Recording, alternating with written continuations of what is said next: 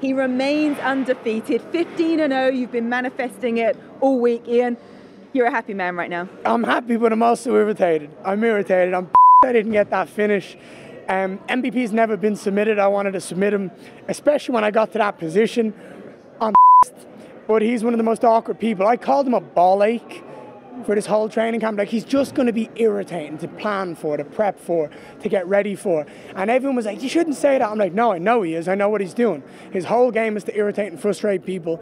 The single biggest key to victory today was patience, and it paid off in full. And the game plan, it seemed, was to use your grappling and obviously training with likes of Damian Maia and Shooter Box. It came to fruition tonight. Do you know what? It wasn't the game plan. The game plan was to go in there and go off the cuff. I know how talented I am at striking. I've been saying it all week, I'm the better striker. But what I didn't want to do with someone like him was give him the opportunity to open up and give him something big that looks good to the judges. I said this for a long time. I didn't throw a single calf kick today. He wants people to do that. So what I did was I just remained patient. I didn't throw a lot on the feet. I was waiting for his entry. There was a lot of moves, a lot of combinations I had planned, but he didn't enter all the way because he was very cautious as well. I said this. He was going to be cautious. We see no showboating. We see nothing because he knew how good I am, and he knew how much he had to respect me in that octagon. But also, my distance control was elite. He tried to teep me. I caught his leg. I have that control. I have that fight IQ. And when I seen that opportunity, it's like, let's go. Let's just do it now. Let me see if I can get this finish. And look, you nearly had the finish. It was pretty pretty tight as well. Yeah. Look, that for me is just little details on locking up things. I said to Damien, do you know what we need to do now? We need to go every possibility of finish, and we need to lock in the minor details. Hand position, head position, feet position. We just need to go over it all, and it needs to be the same on the feet. I need to start working on these finishes because no one's more irritated on the planet than me than having a decision in a row. Even though it's against elite competition, it me off. So. Well, they even said on the broadcast, you've not been given anybody easy on your rise upwards, and we saw it again tonight with MVP, very experienced, obviously what he's done in the other promotion. But in terms of what's next for you, and I know we always ask this question immediately afterwards, and you're not shy of putting out some names, is Colby still the one? But I wanted to throw out maybe a Jack Della Maddalena as well. I mean, he looks like he's out of the Perth card now later in the year. Who makes sense? I see bigger opponents than Jack. Jack's phenomenal. I'm a massive fan of Jack. 17-fight win streak. I'm a massive fan of Jack's.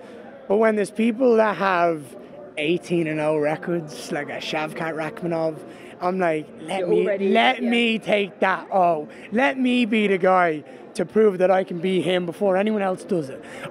The one thing that would piss me off is if I fight Shavkat and someone just fucking beat him. I'm like, I don't want to fight anymore now. I want to take a Zoe, 15-0 versus 18-0. Kobe's never taken the fight. He's running scared. He himself. And after tonight, he's like, yeah, that. See you later. He's jumping on someone's rented yacht, acting like it's his in the middle of Miami, and he's swimming with the fishes.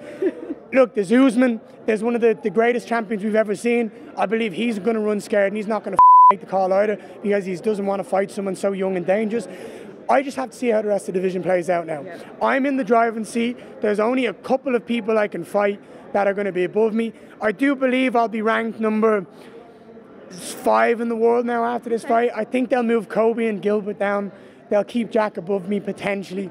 That's what I would do if I was in charge of the rankings, but I'm not, but it doesn't matter. But I believe there's massive opportunity for some huge, huge opponents, and I'm excited for whoever it is next.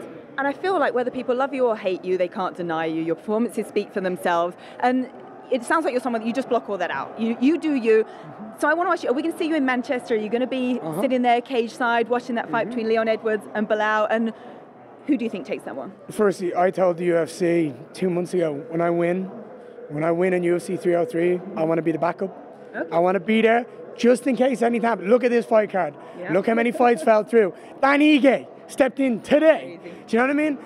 Anything can happen, and I want to be there just in case, whether it's Leon, whether it's Bilal, whoever it is. Do you know what I mean? I respect both of those guys' skill set and talent, and I'm aware how good they are, but I know I can go out there against any man on the planet and get my hand raised. So for me, I'm going to be there. I've offered to UFC, Hunter and Dana, I will be the guy to stand in and make sure that there is going to be a welterweight world title fight if anyone pulls out. So for me, that's next. I will be in Manchester.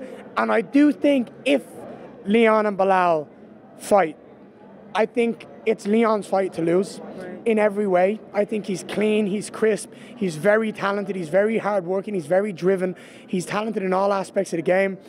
But I've said it already, I'm interested to see how Bilal's training camp has been with Khabib, and can he implement that grappling style. It's a lot of questions, it's why it makes for a great fight. All right, we will all be there cage side to watch. Enjoy your celebrations and a well-deserved win tonight. Thank you for talking to us. And the purple shorts are here to stay? Oh, they're staying. They look so... Tell me that they look good. I think they look phenomenal. They look good. They look good. I got the blonde hair. I was shredded out my mind. Got the purple shorts. Life was good. Get my hand raised. And I don't care what anyone in the world says. I'm a happy man. I'm going to go home to my wife and kid, and I'm going to have a great night. Doesn't get much better than that. Thank you. Thank you so much, Caroline.